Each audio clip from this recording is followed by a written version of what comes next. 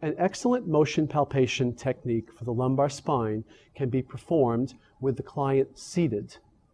This can be done for lateral flexion motions in the frontal plane, rotation motions in the transverse plane, and it can be done well for extension in the sagittal plane.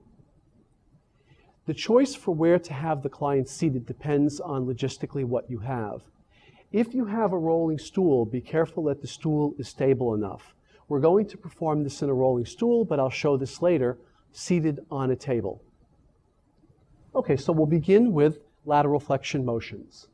The client crosses the hands to the opposite shoulders in front. We are seated, kneeling behind the person. I'll use my thumb to contact on the same side of the spinous process. I'll stabilize and hold the upper body of the client. And now just let me move you, okay? And I bring him into left lateral flexion.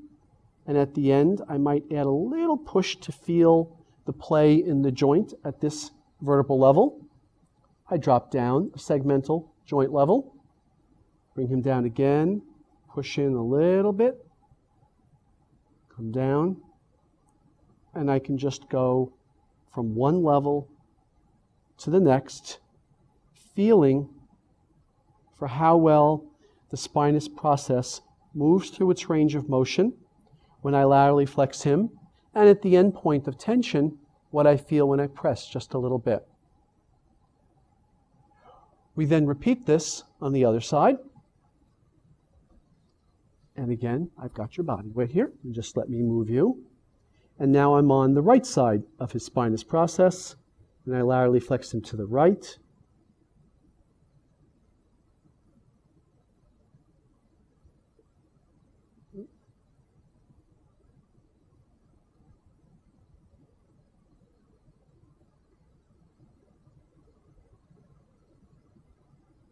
So we can assess bilaterally lateral flexions in the frontal plane.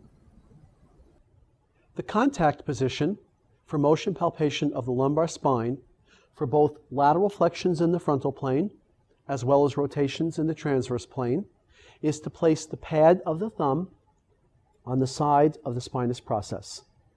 Demonstrating this with lateral flexion to the right, if I laterally flex the client to the right, I feel for the excursion of the spinous process away from me. At the end of the range of motion, I may even choose to challenge the motion of the vertebral segment into joint play at the end of the passive range of motion, and see if I feel for a healthy spring at the end of this motion.